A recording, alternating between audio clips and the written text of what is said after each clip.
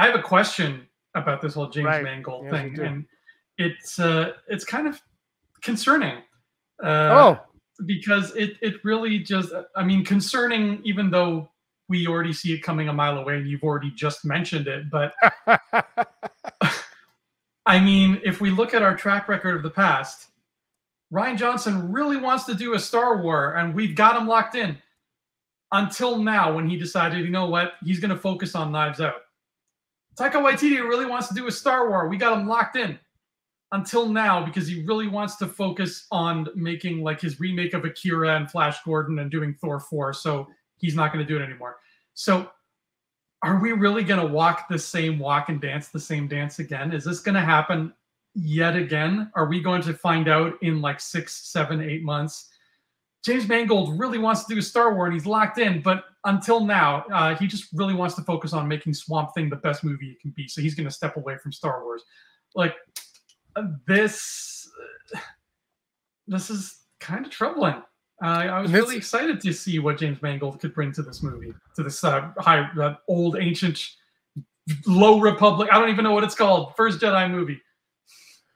What really annoys me, I switched it to Star Wars now. What really annoys me is that they say the script for Dawn of the Jedi, which is James Mangold's, is almost done. It's been worked on and it's almost done. And now he's saying that he's scripting both of them and he doesn't know which one will be first. And you're right. We've gone down this road. And I said this on Rebel Scum last week on episode 281, I think it was. I said, the James Mangold, for me, the Dave Filoni Star Wars movie is happening because I have faith in Dave Filoni getting it done. Because as of right now, he's the only one that has gotten a Star Wars movie done. That wasn't, you know what I mean? Like, he's the only one that's basically, or not movie, but he's when he does something, it's coming. Like, it's happening. The other one with Ray, I don't know, whatever, we'll see. But the James Mangold one, I said right away, I said, what if Indiana Jones flops? What if Indiana Jones is terrible? Because we've seen this already with Colin Trevorrow and Josh Trank and Patty Jenkins coming off Wonder Woman 2. We've seen this. This has repeated itself over and over again. I said this weeks ago when the first rumor came out that they were going to announce 3 movies. Don't do it. Don't announce the 3 movies. Just announce 1 if you even are close to it. But don't announce 3 because now, like, if the Mangold one doesn't happen, it's a joke. And if the Ray one doesn't happen, they already lost the writer on the Ray one. Like, okay, they got Stephen Knight in. That's fine. But what if he clashes with the director and the script and they can't figure it out? Like, they're jumping the gun on this. I think it's a joke. But the Mangold thing, I mean, he's in the Star Wars. He's in the Lucasfilm family with Indiana Jones. Like, at least he's in there. So at least Kathleen Kennedy could go down the hall and be like, what does this movie look like? Okay. Like, at least she has firsthand experience of what it looks like. And it's not later on where it's like, oh man, you made a pile of Jurassic Park poop over there.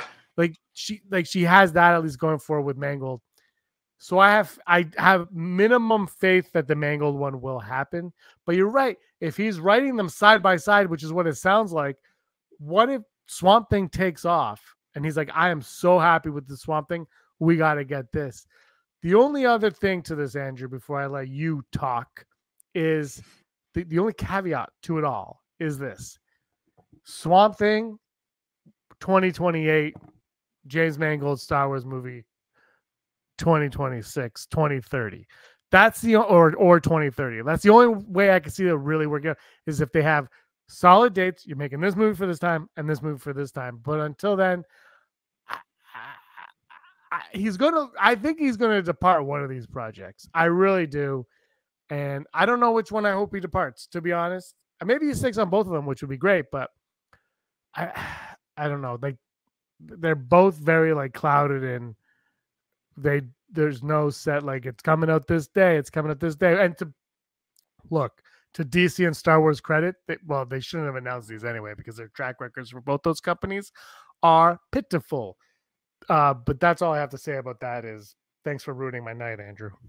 I'm so sorry, but I'm not in the same headspace I was, 3 years ago when we found out about Rogue Squadron. Even though these three movies, all of them sound 10 times more exciting to me than Rogue Squadron did. Billion times. Yeah, they are so much more interesting. I'm not letting myself get as excited as I got with Rogue Squadron. Even though I'm really I want to be, because these sound so cool, because of just the track record, and because we're not there's no trailer yet. So until that happens, it's nebulous. It's just a fugazi, and we can't attach any hope or meaning to it, even though Rebellions were built on hope. So I really want this James Mangold movie to happen, this First Jedi to happen, and I really want Swamp Thing to happen. It would be nice to have both. Can we just live in a world where both of them happen?